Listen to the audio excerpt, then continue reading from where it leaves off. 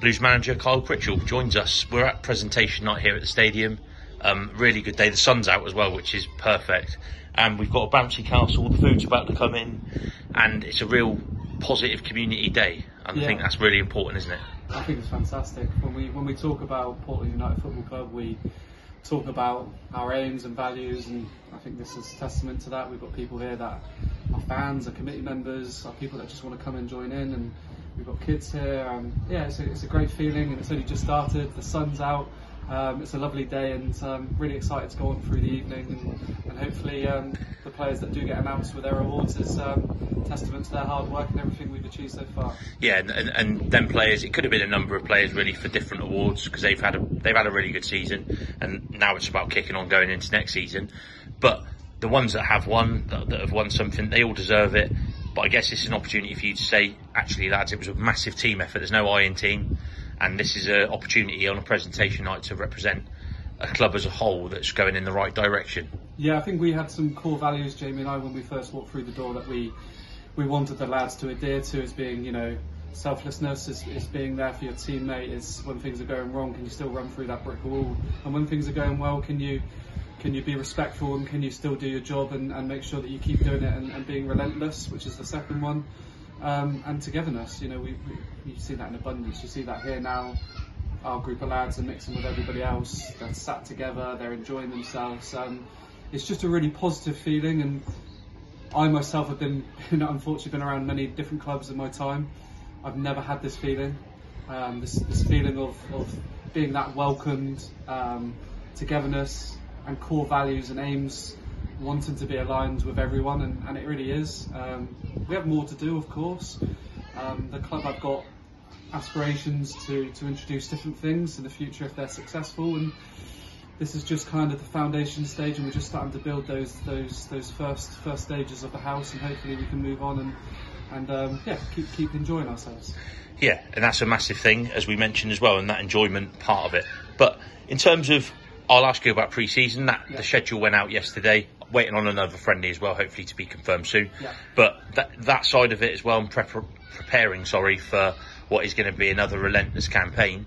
There is no such thing as an off-season in football, is there really? Yeah, well, I'm new to management, so obviously I thought when the last game of the season was done, I thought it was going to have a little bit of a break, but it hasn't been the case. I kind of love it anyway, so it doesn't matter. Arranging friendlies is a lot more challenging than I thought it would be. But we've come up with a really good programme that mixes the types of games that we need, and it will also allow us to try different things and introduce different personnel. And we've got some really good friendlies. Like I said, we're still waiting on one, which I really hope comes through, because that will be our biggest game through pre-season, and we're excited to hopefully get that agreed and announced. And then going into pre-season, obviously we put a lot of effort into making sure we've got a really good programme that will not only get the lads fit, but will allow us to tailor ourselves going into next season. We were very good at what we did this season, but I want to build on that. I want to build on being able to have the ball a little bit more in different types of games. Our shape and defensively and working together is fantastic, but we now need to improve upon that and expand our football knowledge and our football kind of tactics, I guess. Yeah, and in terms of the squad as well, great bunch of lads, and hopefully most of them are committed to next season as well, which is brilliant, with hopefully some additions coming in as well. And I guess that they have to be the right sort of player, and they have to be hungry and ready for the challenge as well. Yeah, so obviously we're going to start our re-signings and lads that have agreed terms hopefully tomorrow, and that'll be some good news to the people that follow the football club. It's been difficult to identify players to bring in. We've got 2 or 3 that we want to bring in. We may not have the resources of other clubs, and when I say that, some people think that it's a dig. It's not a dig. Our model is different, and if I was given more resources, would I be happy as a manager? Of course. But what I am happy with is the way that we are as a club and our values. So we have to do things slightly different. So we will be looking a little bit younger, young people that we can hopefully mould, coach, help them thrive in an environment, and then hopefully in a couple of years' time we'll say goodbye to them and they go and do themselves justice and move up the leagues. That's got to be our model, and that's the way we're going to do things. At the same time, we need to try and better our season year after year, which is going to be difficult, but super excited. I'm enthusiastic about it. I'm determined to make sure that we better what we did last season, and hopefully we do that.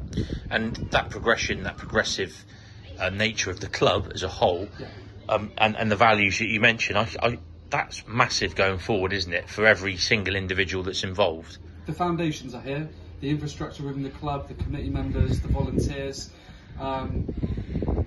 Could we sustain a league above? We probably could in terms of our infrastructure, but there are other steps that we have to take, and that's what the club are trying to do over the long term, and hopefully that comes to fruition. But you have to build the foundations before you move on, and that's what we're doing now. We've had to press the reset button last season when I come in because the club was spiralling. But we finished off really, really well, and like Matt said the other day, a bit gutted that we finished the season when we did. Even though we lost the 2 games, I was still really enthusiastic after those ones. It wasn't like the Bournemouth game when I was incredibly upset and teeter on the point of angry. So lots to look forward to. I just can't wait to get started, and I know that's kind of probably naive to say because it's going to be a long season, but yeah, we're looking to make sure that this club continues to grow. And just finally, the attendances have gone up this season. We had a really good average attendance. I think it was 4th or 5th in the league in the end. And there is a general excitement around the place. And would your message as first team manager be keep a lookout for these signings coming up, because we've got a really good group of young lads that are really, the key thing is they're really hungry to progress at Portland United. And I guess as manager, your message would be keep a lookout and follow us and keep giving that brilliant support. I think first and foremost, let's focus on the support, because at a club like Portland's, I know they won the league a few years ago, but because of demographic and where we are geographically, it's not easy to get players that are probably at the top of their level at this level, Wessex League level, because there'll be Bournemouth, there'll be other ways, and just you can't financially get them across the line. So be excited for the young lads that we're going to bring in, because they're going to be enthusiastic and they're going to want to prove themselves, and I'm going to want to work hard for this football club.